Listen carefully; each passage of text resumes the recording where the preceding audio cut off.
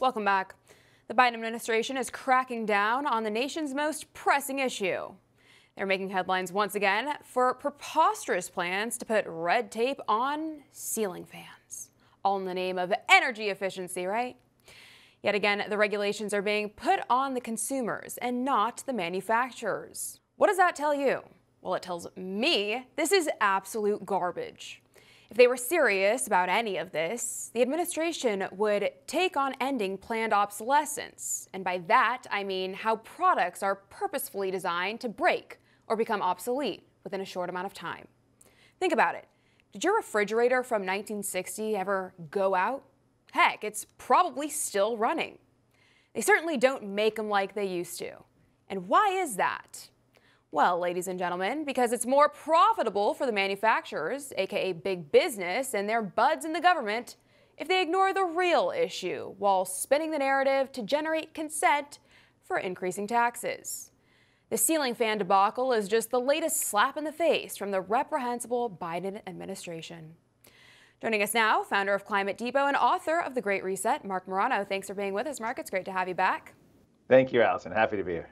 So, Mark, I'm beginning to lose track of everything Biden wants to deprive us all of. I mean, all in the name of saving the planet, too, right? If I remember correctly, it started with eliminating stoves and water heaters and pizza ovens and light bulbs, and now it's ceiling fans. Mark, has the attack on the middle class ever been more apparent? No, I mean, this is a wholesale attack on America, on the middle class, on the working class, on anyone who's not in the top 1%. And it goes beyond just the ceiling fans. We have the gas car bans. We have John Kerry now putting agriculture in his sights, going specifically after high-yield agriculture fertilizer, nitrogen fertilizer, going after animal meat eating and livestock with methane restrictions coming out.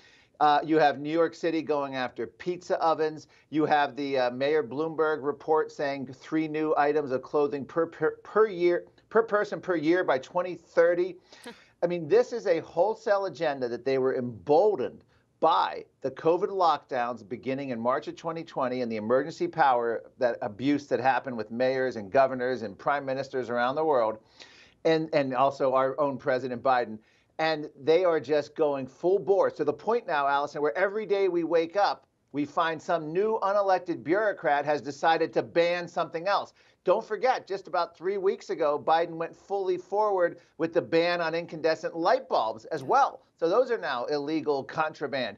There is no end. They're trying to control, regulate, and mitigate every aspect of our lives because they truly believe that we're the unwashed masses, and left to our own devices will create racism, inequity, destroy the planet, and create a climate crisis. And so it's their job. They're the anointed few who can literally save humanity from itself, and that's why they're trying to control our lives like this. It's really the driving ideology behind this. It really, truly is, and I'm glad you brought that up because a lot of people get so caught up in this left-right paradigm, but we have to realize it's these globalist elites who are at the head of this who are going to turn us all into slaves. So we better stand up and resist it at all costs before we actually do.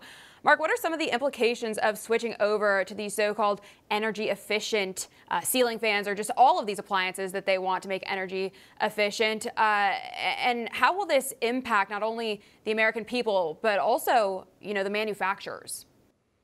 Well, it's supposed to save it. They always bill everything as energy efficiency. So there's up to like $40 million a year, but then it's going to cost like $100 billion a year, or almost $90 million a year, with increased manufacturing costs associated with this. So first of all, it's going to hammer small businesses. And there's a Republican committee on small businesses in Congress that's writing a letter to Energy Secretary Granholm pointing this out.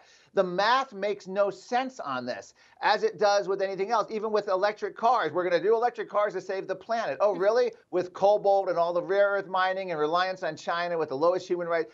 None of it makes any sense. Same thing is happening here. All it's going to do is add huge regulations. And what's going to happen to the small, and there's a lot of small American ceiling fan manufacturers and other fans. What's going to happen to them? They're going to get bought out by big corporate conglomerates. And guess who's pushing all of these regulations, the big corporate entities that know that when the smaller ones can't handle the costs, they can gobble them up, and you have more and more concentration into fewer and fewer people. The corporations then collude with the government, and then you end up with where we are today: big tech government collusion, big business government collusion. And it's the great reset, if you will, in action. We're watching it with something as innocuous sounding as a ceiling fan. Yep, you are exactly right, and it's just so sickening to watch. I think it's quite clear this is just yet the latest example of the Biden regime placing ideology really over the comfort and well-being of we the people. They clearly don't care about us, and they don't care about small business. The only thing they really care about is pushing their nonsensical, radical green agenda. Case in point, those disgusting paper straws that the liberals incessantly push for that dissolve in your mouth and turn into mush after literally 3 sips, all to save the turtles, right? And we know how well those worked. It turns out that these paper straws may actually be more harmful to not only humans but the environment than the plastic straws that we were all just fine drinking out of. Mark, can you explain this to us? Tell us more about this new study.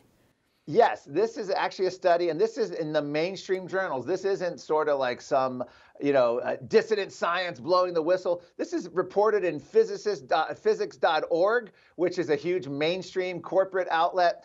They may be more harmful because of these forever chemicals that are in them when they make them. And they actually increase the risk of cancer in humans, so they're detrimental to humans, and they're detrimental to the environment when they're making them. It's turning out plastic straws should never have been banned. They weren't more efficient. They made no environmental sense. They made no public health sense, but it doesn't matter. So many jurisdictions banned plastic straws in favor of these straws that dissolve in your mouth. And this is just typical of the entire green movement. They go for that narrative building headline, just like we're going to do windmills to save the planet and the hell with what happens to whales. They'll kill the whales as environmentalists in order to save the planet with windmills, which don't produce energy and can't possibly reduce emissions.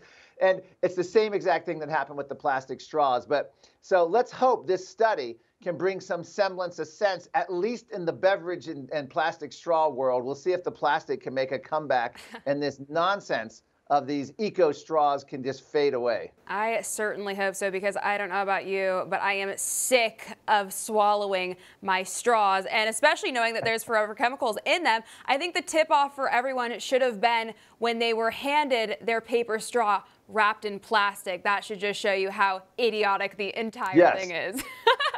And also the same people pushing no plastics were pushing all the plastic masks made of plastic, and we have landfills filled with them and oceans, and they didn't seem to care about that one whit. They wanted that compliance, that the symbol that you were going along with the, the narrative. That's all they cared about. And that's basically what they care about with plastic straws. They just almost do these things because they know they can, and they're messing with us. They know it's bull bleep from the beginning, but because they have the power, they want to use it. They sure do. And then they're looking down on us and laughing while they drink out of their plastic straws, and us peasants have paper straws. And drink from their...